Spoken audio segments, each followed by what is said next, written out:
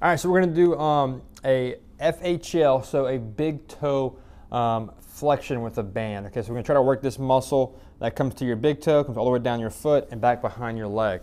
All right, so big important muscle for pushing off as a runner and also walking. So get a band, you're gonna put it right around the toe there.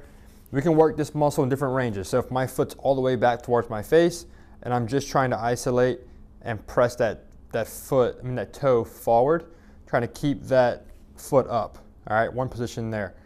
All right, you're gonna go down a little bit more, maybe in full plantar flexion we call it, like you're pushing on a gas pedal, and then do it again. All right, like so. Another way to do it is to just go through the full range of motion all together. So back up, I'm curling my big toe, pressing my foot down at the same time. All right, so that is your FHL banded flexion.